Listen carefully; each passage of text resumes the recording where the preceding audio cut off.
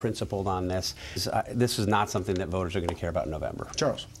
The reason it's not going to hurt him is because the only people who care about campaign finance, the ones who've been pushing it for a generation and a half, are liberals, who believe that somehow you can take money out of campaigns and do it in a way that isn't a gross attack on the First Amendment, which is not so, but nonetheless it's believed.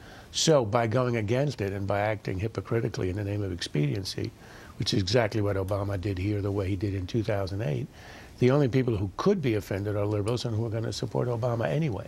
So the net effect on the election is zero.